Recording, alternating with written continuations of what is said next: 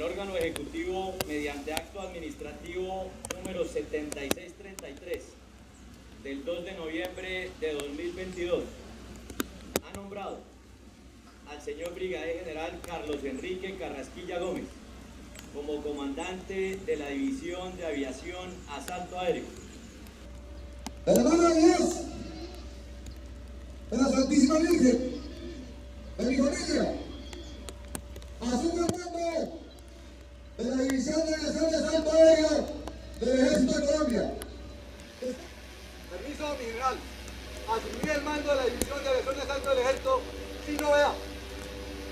Es un orgullo para mí como soldado de nuestro glorioso Ejército Nacional estar hoy frente a hombres y mujeres electos de nuestra institución, quienes conforman la División de Asalto Aéreo, unidad élite que con los dos componentes de aviación y asalto aéreo han dado importantes victorias militares a nuestro ejército, fortaleciendo la defensa, seguridad, estabilidad y desarrollo en todo el territorio nacional. Agradezco de manera muy especial al alto mando por su confianza al concederme este noble destino de integrar y comandar una de las unidades más importantes en el nivel estratégico de nuestro ejército. De igual forma doy las gracias en reconocimiento al general Juan Carlos Correa Consuegra.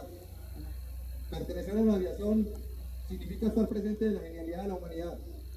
Conquistar los cielos a través de aviones y helicópteros construidos por el hombre es un manifiesto de los logros que hemos alcanzado. Los invito a persistir en el cumplimiento de nuestra misión, sin desfallecer y con el corazón de hombres y mujeres al servicio de la nación.